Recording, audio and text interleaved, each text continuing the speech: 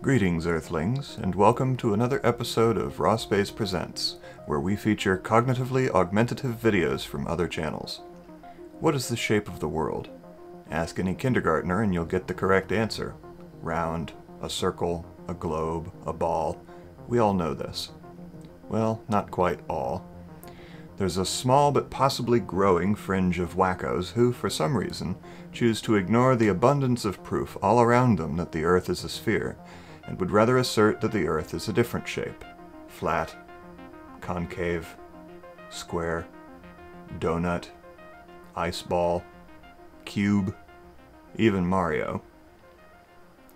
It gives me great pleasure to present to you the wonder from down under, the Wizard of Oz, the experimenter with an attitude from a southern latitude, the debunker of flurf tales from New South Wales.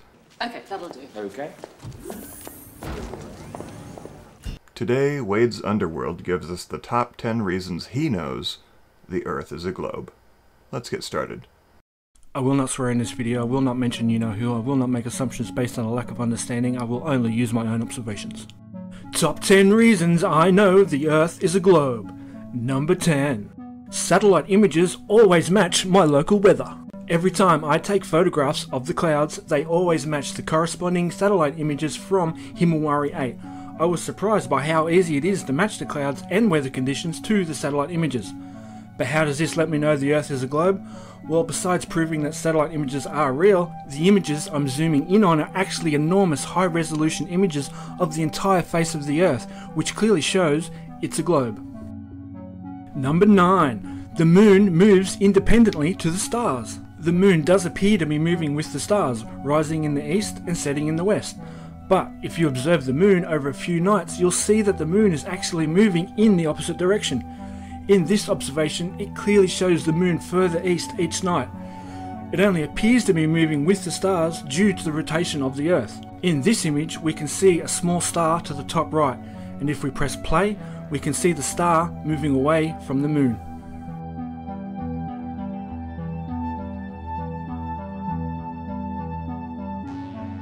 Number 8. Water really can curve around a spinning ball. This one is just a bit of fun, but we often get asked things like, show me water curving around a spinning ball, or show me water sticking to the bottom of a spinning ball. This is my version of water curving around a spinning ball. For me, this looks like proof that water can curve around a spinning ball. Number 7. I can see stars right near the horizon. There's a perspective argument that says the reason we can't see further than the horizon is because our eyes can only see a limited distance. But if I can't see past the horizon, why can I still see stars near the horizon? Even if the stars were local, they would still be much further away than the horizon. So the actual reason I can't see past the horizon is because the ground drops away because of the curvature of the Earth. Number 6. Polaris never rises above my horizon. The North Star isn't just a few inches below my horizon. Polaris is actually 33 degrees below my horizon, and no amount of atmospheric distortion will ever account for how far Polaris is below my horizon. Day or night, Polaris is never in my sky. Perspective can't account for how far below the horizon Polaris is. And to be sure, here's a star trail I did of my northern horizon, which gives us an idea of just how far below the horizon Polaris really is. Looking at this, it's easy to see I'm standing on the surface of a giant spinning globe. Number 5. Perspective does not hide objects.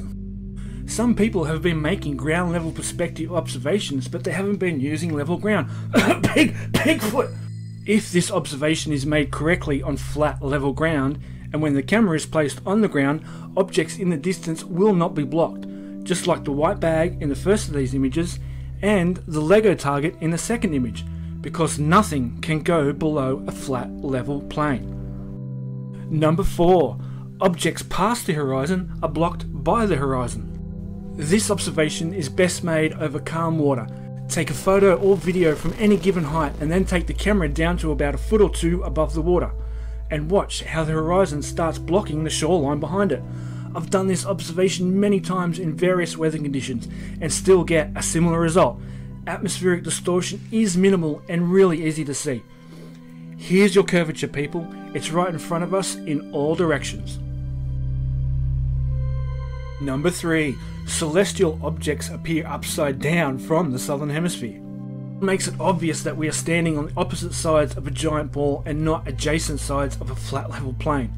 The moon is an obvious one, but my favourite are the constellations. Firstly, Orion, which is one of the more photogenic constellations. And then there's Bootes, which I think looks better upside down. And yeah, I'm renaming it Arcturus after its main star. There's also Aquarius, Aries, the Lynx, and Leo. And as an added bonus, I get my very own polar region of stars circling in the opposite direction to the northern hemisphere. The globe doesn't need to lie, it proves itself. Number 2. In summer, I see the sun rise from the southeast and set in the southwest. That's right, from Australia, during summer, all us Aussies see the sun rising from the southwest, heading in a northerly direction and then curve around and set in the southwest. This clearly can only work on a globe, and I've yet to see any other model or explanation to account for this motion of the sun. I even tested this by assuming the Earth is flat, but still found out that the Earth is a globe.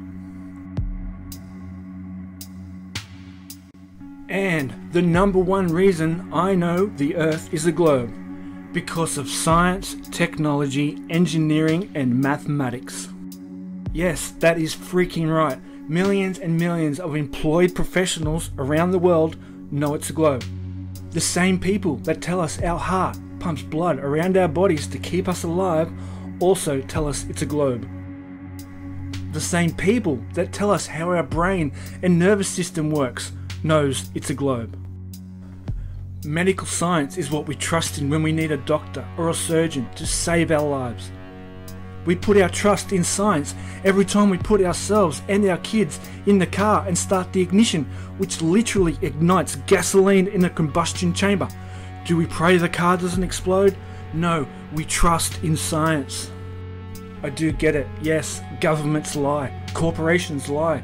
We all care about how we're perceived by others, but that doesn't make the Earth flat. Scientists dedicate their entire lives to understanding the world around us, to make life better for us all. Yes, they make mistakes, but they are human. I seriously do not get why a small number of people around the world assume the Earth is flat, just because they don't understand science and how it works. Without science, technology, engineering, and mathematics, this video wouldn't even be possible. YouTube, the internet, electricity, none of it will be possible. The Flat Earth movement has got to be one of the biggest jokes in our entire history. I have literally shown flat earthers photos of the southern sky from our backyard, and they still think the stars are fake. Like, seriously, what the fuck?